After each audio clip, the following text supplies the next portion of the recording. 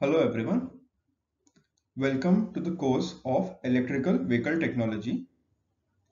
The first topic that we will learn in this module is the history of electrical vehicles.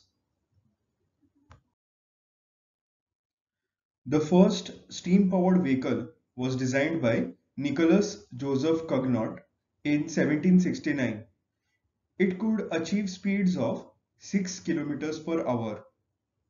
These vehicles were so heavy that they were only practical on a perfectly flat surface as strong as iron.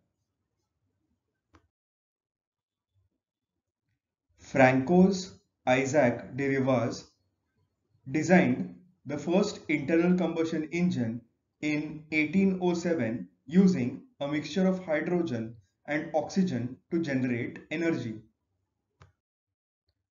In 1825, British inventor Goldsworthy Gurney built a steam car that successfully completed an 85-mile round-trip journey in 10 hours time. Robert Anderson of Aberdeen, Scotland built the first electric vehicle in 1839. In 1860, John Joseph, a Frenchman, built the first successful two-stroke gas-driven engine.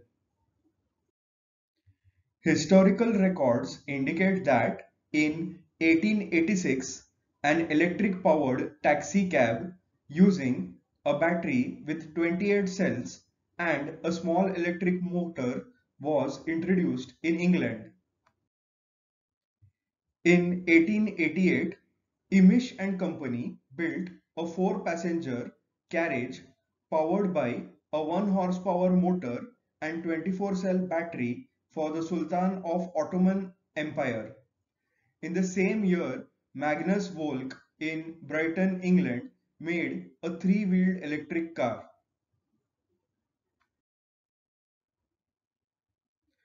From 1890 to 1910, there was a significant improvement in battery technology. Jacob Lohner, a coach builder in Vienna, commissioned a design for an electric vehicle from Ferdinand Porsche.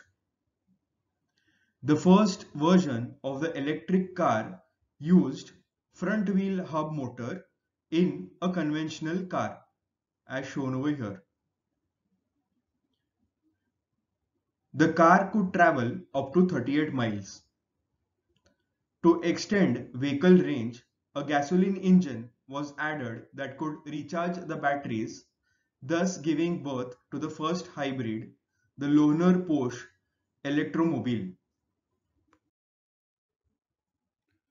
Porsche showed his hybrid car at the Paris Exposition of 1900.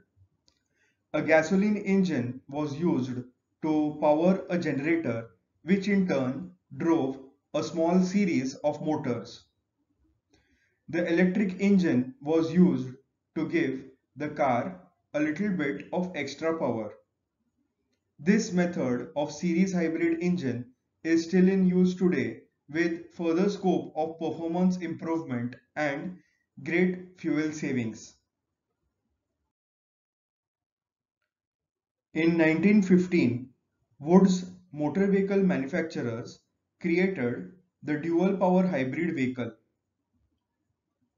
The dual power used an electric battery motor to power the engine at low speeds below 25 kilometers per hour and used the gasoline engine to carry the vehicle from these low speeds up to its maximum speed of 55 kilometers per hour. While Porsche had invented the series hybrid, Woods invented the parallel hybrid. The Woods dual power was the first hybrid to go into mass production in 1918. In all, some 600 models were built. However, the evolution of the internal combustion engine left electric power at a marginal technology.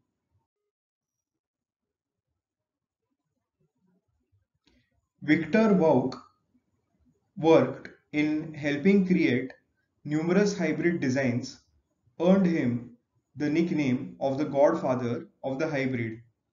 In 1976, he converted a Buick Skylark from gasoline to hybrid. When a standard combustion engine car brakes, a lot of power is lost because it dissipates into the atmosphere as heat. Regenerative braking means that the electric motor is used for slowing the car, and it essentially collects this power and uses it to help recharge the electric batteries within the car. The regenerative braking system was first designed and developed in 1978 by David Arthurs. Using standard car components, he converted an Opel GT to offer 75 miles to the gallon, and many home conversions are done using the plans for this system that are still widely available on the internet. Because of increasing fuel costs and environmental pollution, the necessity of hybrid cars is becoming more important day by day. In 1990s, automakers took a renewed interest in the hybrid, seeking a solution to dwindling energy supplies and environmental concerns, and created modern history of hybrid car. In 1993, USA recognized the urgency for the mass production of cars powered by means other than gasoline. Numerous government agencies, as well as Chrysler, Ford, General Motors, and US Car, combined forces in the Partnership for a New Generation of Vehicles to create cars using alternate power sources, including the development and improvement of hybrid electric vehicles. The Audi Duo was the first European hybrid car to be put into mass production in 1997. During the 2000s, Toyota Prius and Honda Insight became the first mass market hybrids to go on sale in the United States, with dozens of models following in the next decade.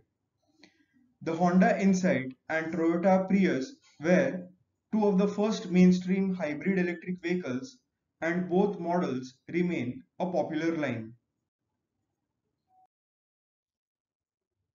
In 2005, a hybrid Ford Escape was released.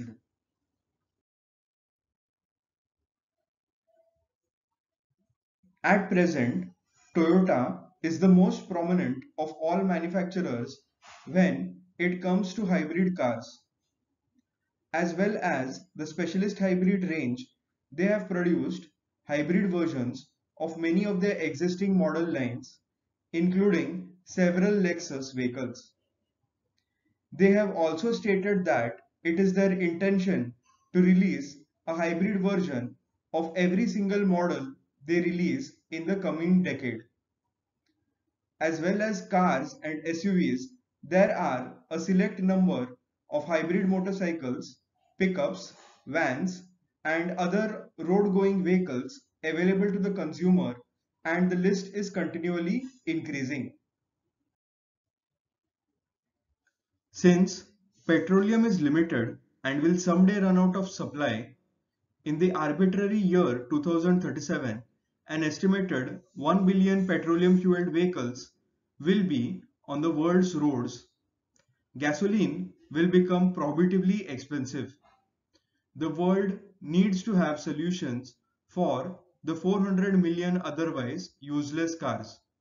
So year 2037, gasoline runs out year means petrol will no longer be used for personal mobility. A market may develop for solar powered EVs of the size of a scooter or golf cart.